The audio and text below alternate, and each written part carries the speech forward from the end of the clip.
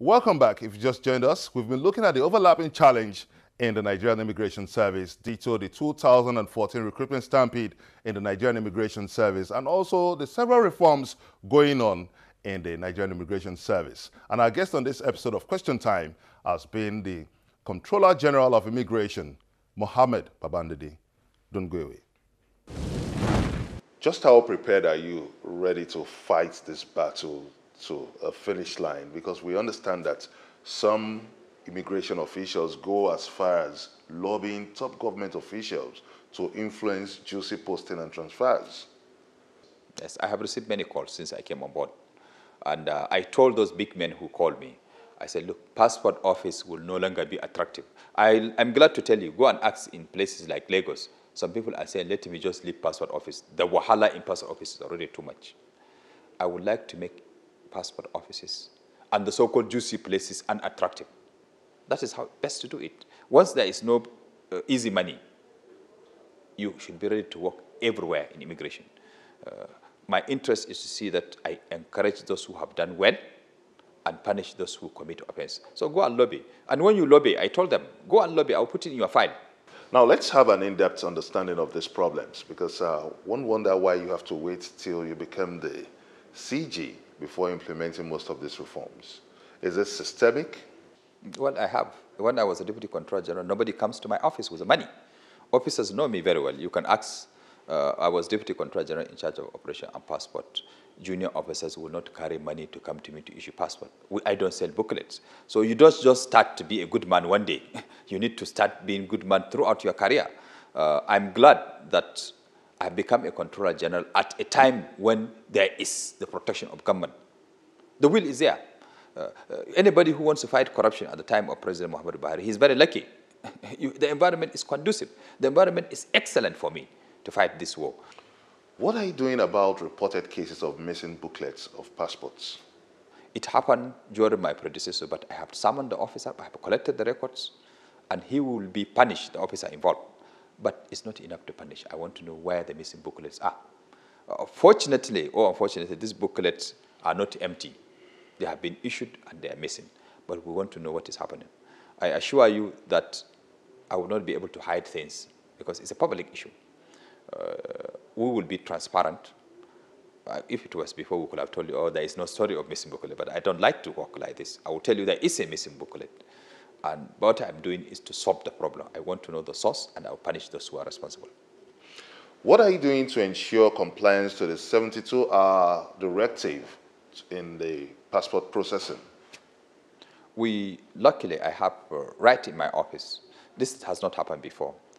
Right in my office, I can monitor. I can monitor what is happening. Unlike the previous times, you wait and see. I have a monitor. I want to see level of activities in the passport office, not only in Nigeria, but abroad. Nigerians have the right, because we create opportunity for them to complain. When you submit your passport for issue, if it is not done, you have the right to complain. I told you the 78 hours was our old target.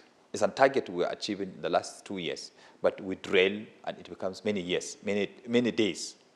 If I achieve this target this year, 78 hours, I would like to go down next year. I would like to go down next year so that I can be able to deliver a passport in 48 hours. That's my target. It can take a year to achieve, but I would like to be there. Tell us about the introduction of the new passport renewal system. The new renewal system, first, for women. They can go to their state of origin, apply with the documents required for change of name, marriage papers, an affidavit in court, and newspaper publication. The data page of your husband is important so that we know that that is the identity of your husband, where you are taken. Submit it to the passport officer. He will seek approval from his controller of the state command. He will capture you and you will be given passport due to change of name. And you will not pay extra fee as a woman. Unlike the fees being paid by others who want to change their name. You say, my name is Benga, I want it to be Benga Sa. Together. You know, okay, bring it. What are the reasons you to swear an affidavit that is the best for you? You pay fees additional, 30,000, excluding back charges. it is done. So it will be like this from the command. The case of lost passport will start in the next few weeks. I promise Nigerian 2 months is not yet over. Lost cases will require a police report, an affidavit, a newspaper publication. Then you can apply handwriting telling us what happened to your passport. We need to document it. If later we found out that you didn't lose your passport, you did it for criminal intent, we charge you to court. In terms of human relations at the passport office, what are you doing to ensure improvement in this area? We are lucky. Immediately I came on board, there was a report from Sabicom. And Sabicom's intention is to improve services agencies like us give to the public.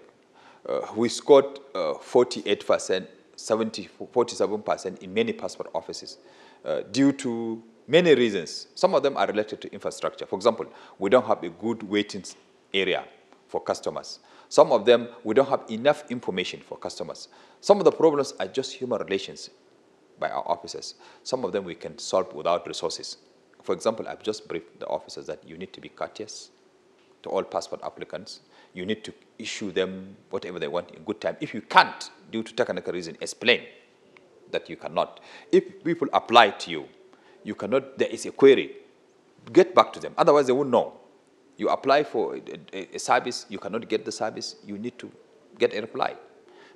By doing this, I think we'll improve customer relationship. I have also tasked them that Sabicom will assist me to do a report on each of the passport offices, including our commands who issues other services, so that I can have a rating for performance annually. I will know the best passport office in 2016. I will know the worst passport office. And I promise them it's not only reward that I will give by giving you a plaque or an award, but it will be documented in your file, in your record.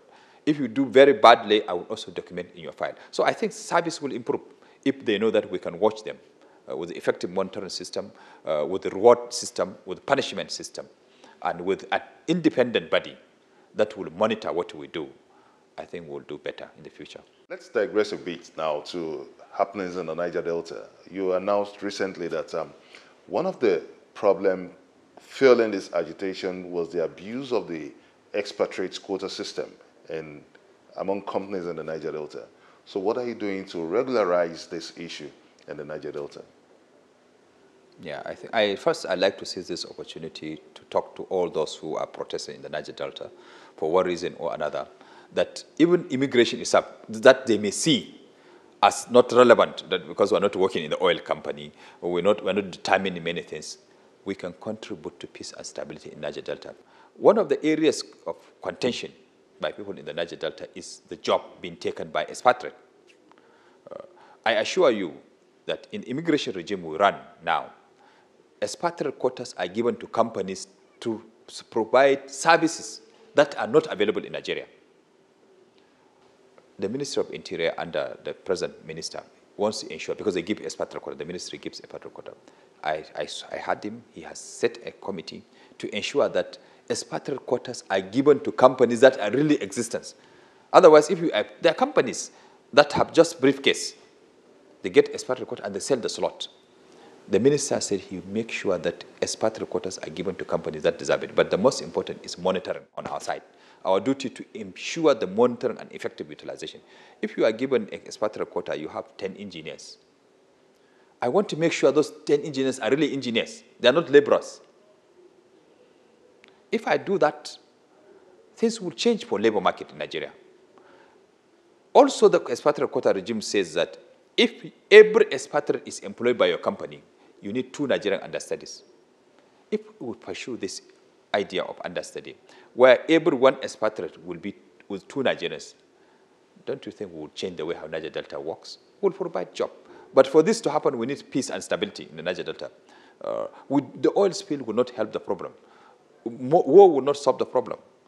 No tension. If there is peace and stability, I assure you, I have spoken with the Minister of Niger Delta, and I will get to the governors in the Niger Delta.